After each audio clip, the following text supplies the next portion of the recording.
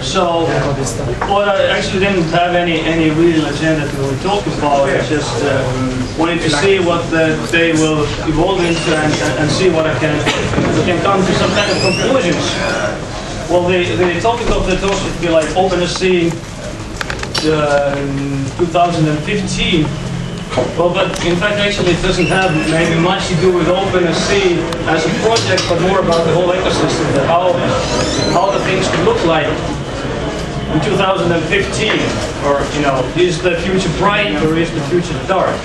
Well, the title page is black like funerals, but actually it's not that bad.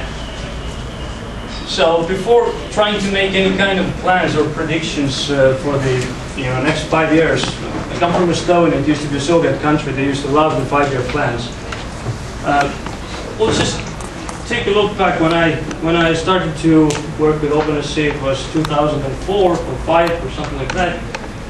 And just to see what has happened during the past 5 years, to maybe see some hints or insight into the future things that might happen. So just did a code checkout to see how the code looked back in 2005. And at the end of 2005, not in the beginning unfortunately, there was 17 different card drivers, like support for roughly 17 different cards. Right now the number is 30. Well, it's pretty nice, almost double. And when you take into account that some of the cards are actually already long dead, many are in a state that there's code, that there's actually no one with an actual card to test it, or no one actually knows if it works. It seems actually a huge number, like 30 different card drivers. But it's a pretty old project. It started in 2001, I think. And one of the problems of the many card drivers has been the lack of standardization. All the card drivers implement kind of a proprietary reverse engineer, something similar command interface. But for example, the Estonian ID card, with which I worked most, was one of the cards that was set in stone before Package 15 even existed, which means there's no relation to Package 15 in that card. ISO 71615, which is something like ISO standard for the Package 15, it also appeared in 2004 as a standard, but usually standards are either like documentation of existing reference implementations, or they set some kind of industry common views to stuff that actually isn't implemented. When you take Java cards, for example, we have a Java card 3 specification for a few years already, but none of the card vendors actually implement or provide you with cards that provide Java card 3 compatibility. We have now the European citizen card. There's the PIV standard in the United States. They all describe the common interface to a card. So that's something that should maybe limit in the next 5 years, that we won't have so many new card drivers because we have standards, which should help it. We should have standard drivers. During the past 5 years, I don't know the numbers, but several European Union member states and other countries have introduced EID programs. They're all somewhat different, all are somewhat similar. For example, in Belgium, I think the project has been as long as 5 years, or also from 2004 or 5. There's Spain, Italy, Portugal, there's a new card coming in Germany, there's something in other countries as well. But anyway, that's something that was set as some kind of policy decision that by 2010 there should be interoperability, for example, for digital signatures in the European Union. We're not there yet, as we saw from the presentation by Samuel. In the past 5 years, there's been a kind of a huge stabilization in the system APIs and standards that are used. Back in 2004, for example, there was, when you had a pinpad reader, they existed. Even I think some of the models are still sold, but there was no real standard for using pinpads. There was, but that standard, the CT API, is now long gone because it wasn't any good. there wasn't even CCID. I don't know again the dates exactly, but I think it was also 2000 something, like 4, when the CCID matured. Right now, all the smart card readers you can buy anywhere, most of them are CCID. Do they support extended APDU or CCID as well? That's another issue. For example, extended APDUs is one thing I forgot, but is also very important in the context of smart cards. We have pin pads. In 2004, there was some industry consortium providing some kind of specification that's now part of the PCSC ref specification, which of course is not maybe the best specification because it has no public review. It has Windows guys doing it, which means, you know, when you have a big Indian machine, you're screwed very often. So, but there are standards, which is really, really nice. In 2004, for example, there was Mac OS X, but it didn't come with a PCSC framework. It appeared in OS X 10.4. But now it's included with the system. It's kind of the only real viable solution for cross-platform smart card use. Well, talking about OS X, that before the important client platforms were Linux and Windows, but then came OS X, which is now, I don't know, depending on the country, from a few percent to 10%, something like that. It's kind of important. Luckily, it's Unix, so we can use some of the tools, even though Apple screws up the open source software very often, very heavily. It's still better than Windows in some situations.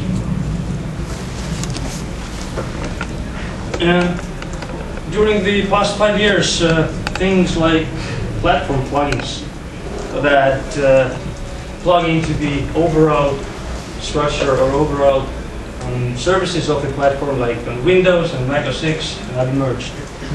That's something that has been discussed heavily here today. Is the Pegasus 11, which is like the platform API, the platform plugin for Linux, because there is no common framework. There is no such thing like Win32 API or like Crypto API on Windows or TokenD on Mac OS X that all the, so to say, native applications use. In Mac OS X you don't have, or in Linux, sorry, you don't have like native applications. You can take a Python and GNOME or Kali, you think, but that's not the point. The point is that there is no like cryptographic platform. There is just a set of libraries you can use. Well, another thing I noticed is evaluation or maybe detagization of certificates. You know, usually 5 years ago, certificates were all good. You saw the padlock icon, yes, secure. But now what they tell you, unless you see the green bar, and not just green bar, but with the special, light of green, be afraid, be very afraid, drop the keyboard and run away. Just something to think about. And from the smart card point of view, the reason why there were so many card drivers, there are so many card drivers in Opensc is that most of them target a specific card operating system. They target a specific command interface, proprietary, not documented, whatever. But with the rise of the different interface standards like PIV and ECC, most like huge card vendors have, maybe even card vendors, but the silicon vendors offer every kind of stuff. But the application vendors have settled on Java cards as the open platform, which means you can have your PIV application and you can choose your vendor for the card. Again, something to think about. So, what could happen in 5 years in the world of smart cards and open source software? Well, we can try to develop the open source software just with what do you call it, eyelids, without looking anywhere what's happening. But it's not really a productive thing to do. So in the next 5 years, not probably, but we're going to see things that will happen inevitably. We can't avoid that. The most obvious is new algorithms. Right now, when you take any kind of cryptographic software, What do you mean, like public key means RSA. Like OpenSSA is the kind of wonder-key of the, or the wonder child of the open source cryptographic software. I think it was 1 month ago when 5.7 version was announced to the ECDCA support, the elliptic curve PSA. In a few years, when you take the different government or industry recommendations for new algorithms, we need to deal with it. We need to deal with elliptic curves, we need to deal with, other than MD5 is long tail, other than SHA-1, there will be SHA-3 in 5, or SHA-3, yes, in 5 years. The recommendations for RSA keys, like 2048 bits should be the standard since, I think, last year already.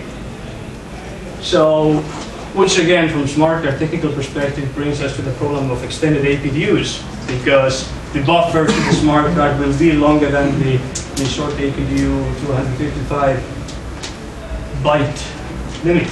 You're going to have to hide 1 or 2 more bytes somewhere. So it brings again a lot of trouble to the driver writers, but it's something application developers should really heavily think about. You know, RSA will run out of juice sometime, and we need to be prepared. We need to be prepared in our application designs, in protocols, in software stacks, and so on. And there's Ghost, for example, another interesting protocol to think about. So, in the next 5 years, even more people will have the ID cards that were starting to roll out in the last 5 years. Which means that even if the cards are out at the wallets of people, they don't maybe use it. They don't maybe use them because they don't have any kind of services or software to use them with. But if more and more people will have them, more and more people will think, how can I use it? Which means there will be a much broader audience for different applications. And we need to think about it, how can we accommodate all the people? How can I make the software so usable that actually your grandmothers and brothers and fathers, whoever you say don't use currently smart cards, like, you know, in a corporate environment or a hacker environment, but you will have every European citizen, most of them will have some kind of smart card they can use, and probably the government will invent ways to use it. So, again, something we can't avoid is, we can talk about package S11, but the open source is kind of a broader thing than just the Linux and Linux world. So open source exists, for example, OpenSC works on Windows, works on Mac OS X, and these are closed platforms, proprietary. Even though Mac OS X claims that it's open source, and for example, the software we used to build the native plugin for Mac OS X is, so to say, open source, but it doesn't mean it, you know, it works like open source. The next binary release breaks everything. When you ask for support, there's no comments. When you look at code and you scratch your head and what the fuck is this again? No one to ask any kind of questions. It's not open source. And native applications, do we like it or not, will use something that, you know, works smoothly for the desktop experience. They will use Microsoft APIs. For example, the fact that the Starship or the flagship open source browser right now, Firefox, doesn't use the crypto API in Windows, doesn't use the built-in certificate store and the built-in drivers in Windows, that's kind of, actually, that's a legacy. That's a very bad choice by Firefox guys. When you take the new, my favorite browser, Chrome or Chromium, it works with crypto API on Windows. Very smooth experience. It works with the native APIs on Mac OS X, the best browser, because software, it just sucks. It does some stupid things, certificate selection. It's not really usable. 1 week ago, or a few days ago, the Linux version of Chromium grew actual support for smart cards. You can use, it asked for a pin. Before it didn't used to do that.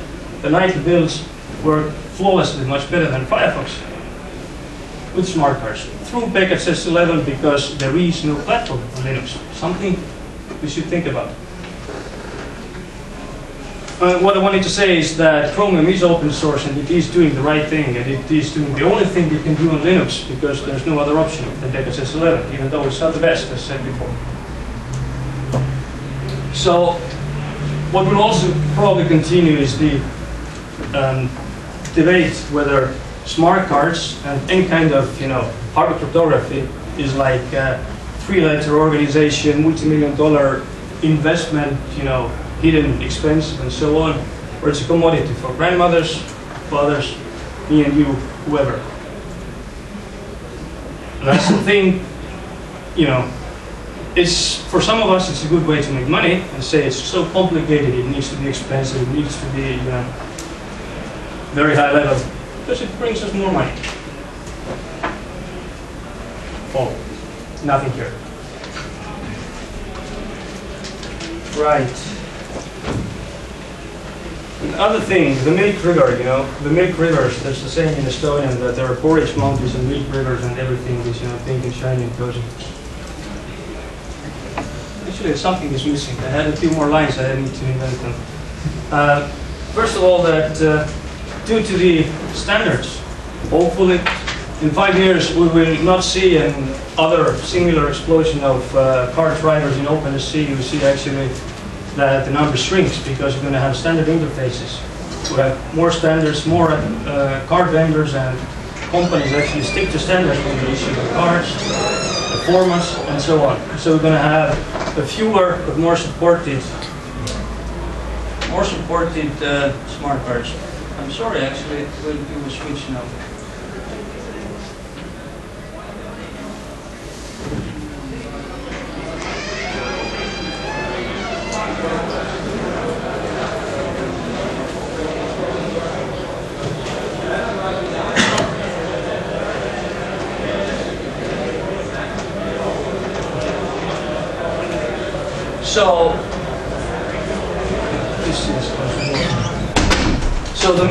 So the perfect future would be that we'll need to grow usability.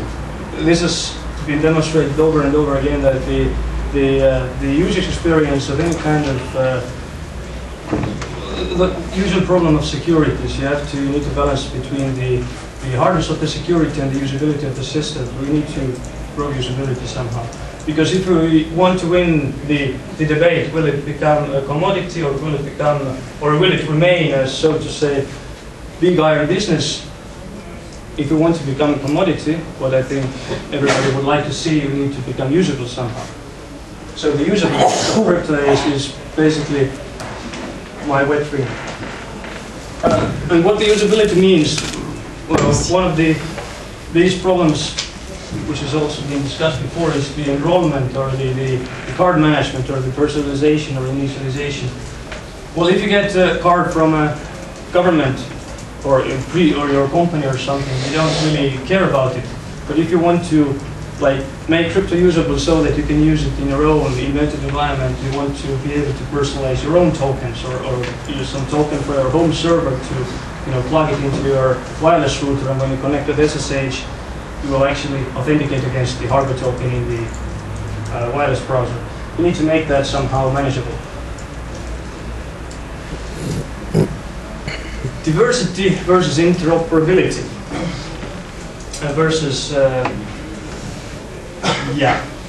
Well, the thing with Linux is that one of the tries to make the thing more homogeneous, so to say, is the Fedora crypto consolidation, which takes the very easy road that we're going to use NSS. You're going to be happy, and you're going to have all these fine things that Windows has. Well, Linux is famous for plain wares. So we want to create one again, which is the right one, GNU-TLS or OpenSSL or NSS or whatever. And I doubt it. I would like to choose. I would like to choose based on my personal preference, my maybe application writer's preference, something like that.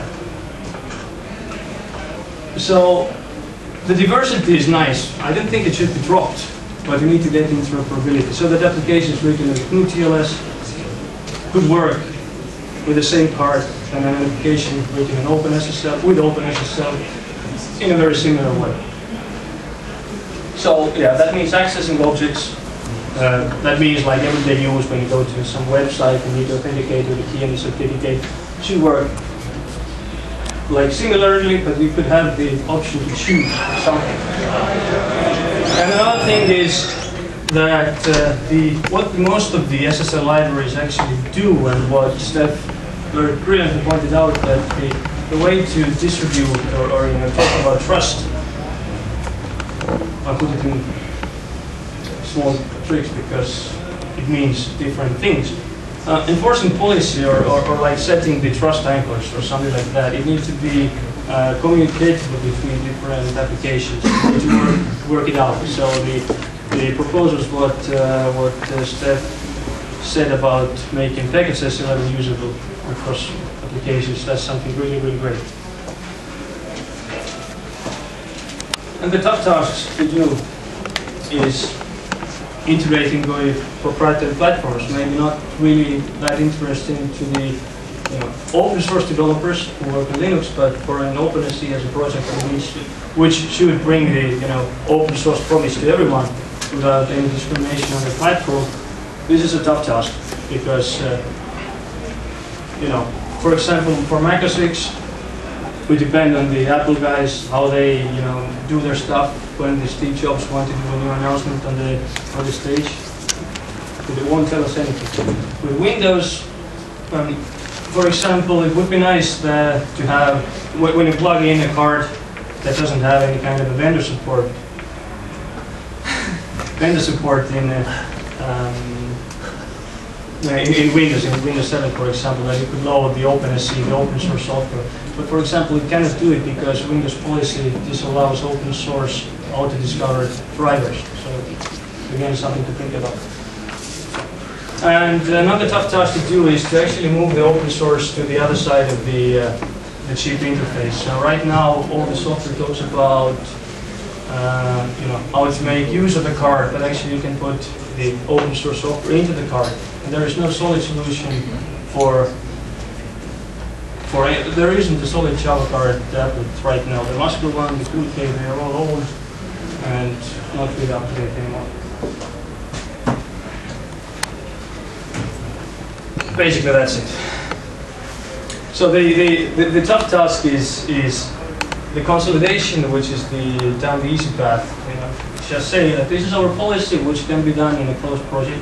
We're going to use this, and we gain everything, versus interoperability, which is difficult.